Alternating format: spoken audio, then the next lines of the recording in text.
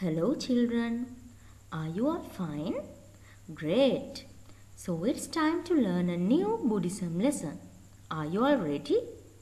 Okay, here we go.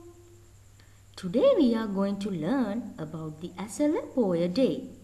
Do you know when Esala Poya is celebrated? Yes, it is celebrated in the month of July. As a Buddhist, there are 3 important religious festivals for us. What are those? Yes, the first one is Vesak Poya and it falls in the month of May. We commemorate the birth of Prince Siddhartha, the enlightenment of Prince Siddhartha and the Parinibbana of the Buddha. The second one is Poson Poya and it falls in the month of June. The importance of Poson Poya is that Buddhism was introduced to Sri Lanka on a Poson Poya day. The third one is Esala Poya and it falls in the month of July. Now let's learn why Esala Poya is important for us. 3 important things took place on Esala Poya day. They are Queen Mahamaya's dream, the great renunciation of Prince Siddhartha and the first sermon of the Buddha. So the first important thing that happened on Esala Poya is Queen Mahamaya's dream.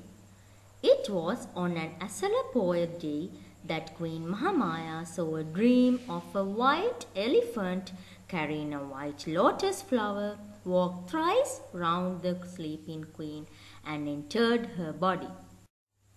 The second important thing that happened on Esala Poya is the great renunciation of Prince Siddhartha. Prince Siddhartha left the palace with Channa and the horse Kantaka in search of a way to escape suffering took place on an Esala Poya day. The third important thing that happened on Esala Poya is the first sermon of the Buddha. The Buddha delivered the first sermon to his first disciples Kondanya, Vappa, Bhaddiya, Mahanama, Assaji at Isipathanaramaya in Baranas on an Esala Poya day.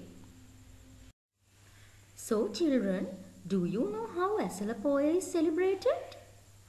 Esala Poya is important for the Buddhists as the monks observe Vas, staying inside the temples, practicing Dhamma.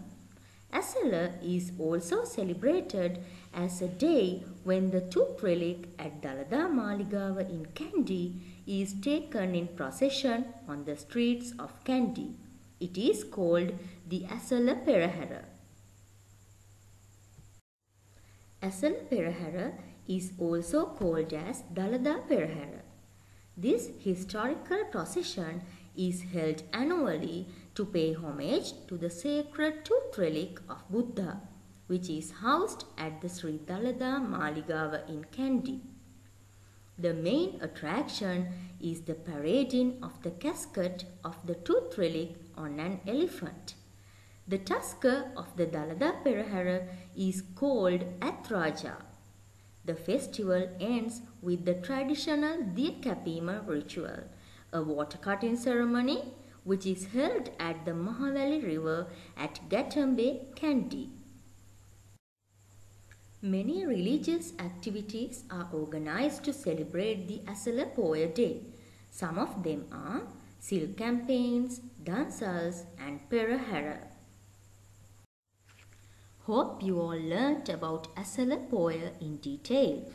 Now it's time to see whether you all understood the lesson. So take out your Shikshana Buddhism textbooks and turn page number 44 and write answers for the given questions in your Buddhism writing books. Then let's meet again with another new lesson. Till then, stay safe. Goodbye.